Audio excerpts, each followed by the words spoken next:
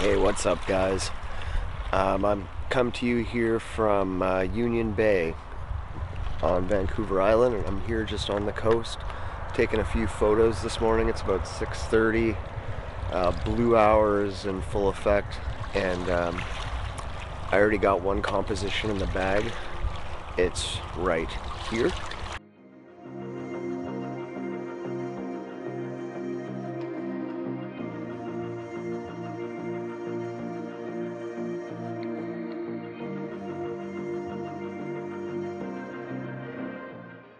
Yeah, it was just a little bit too dark to film at the time, but pretty happy with it.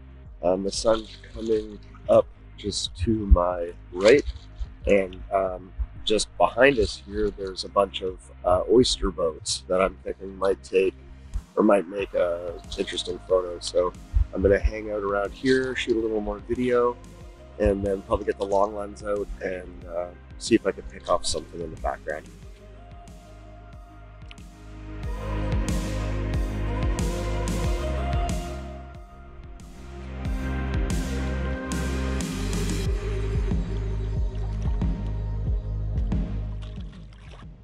So I'm just kind of peeking around for some detail shots, and I found this minimalist shot here with a bunch of boats. The light's about to hit it right now. It's really cool. I like it a lot. It's coming out nice on the back of the screen. Let's see. I'm at 1 second, f11, ISO 2000, and I might get some nice light behind it. I'm not sure, but here's what I got so far.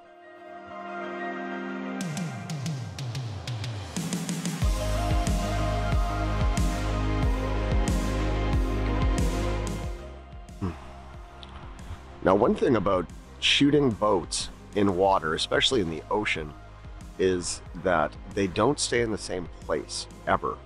So you really need to freeze the motion. Long exposures don't really work as well. This one, let's see here. I'm shooting at 0.3 of a second, or a third of a second. And any longer than that, and the boats would be in motion.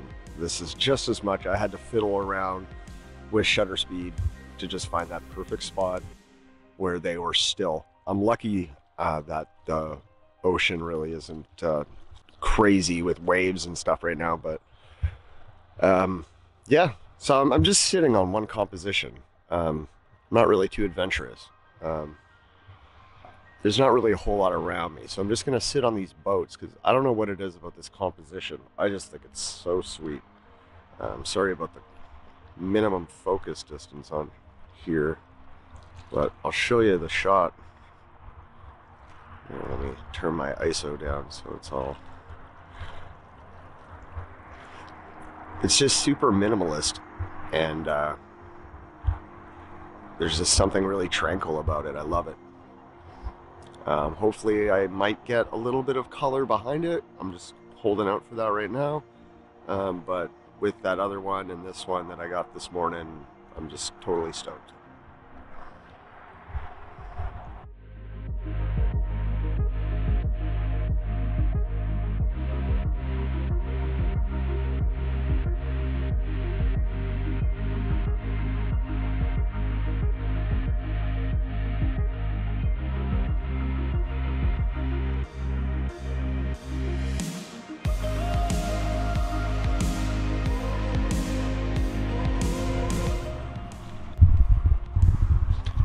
So it is just absolutely gorgeous today.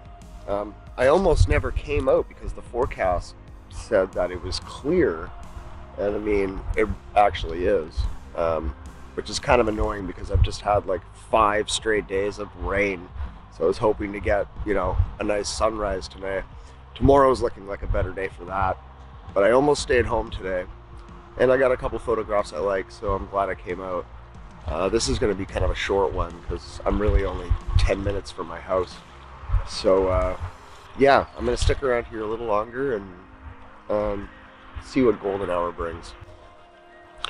Okay, so it's kind of an afterthought here, but I just turned my tripod around, and there's mountain range right on the end here, and you can see these two layers, which always kind of strikes my eye, but I could not photograph it. I'm right at 300 millimeters and third of a second, f11, ISO 160, and here's what I got.